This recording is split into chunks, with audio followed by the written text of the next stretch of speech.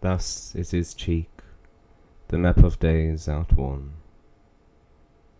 When beauty lived and died as flowers do now, before these bastard signs of fair were born, or durst inhabit on a living brow, before the golden tresses of the dead, the right of sepulchres were shorn away, to live a second life on second head,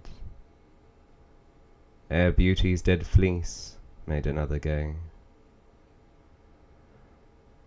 In him those holy antique hours are seen, without all ornament, itself and true,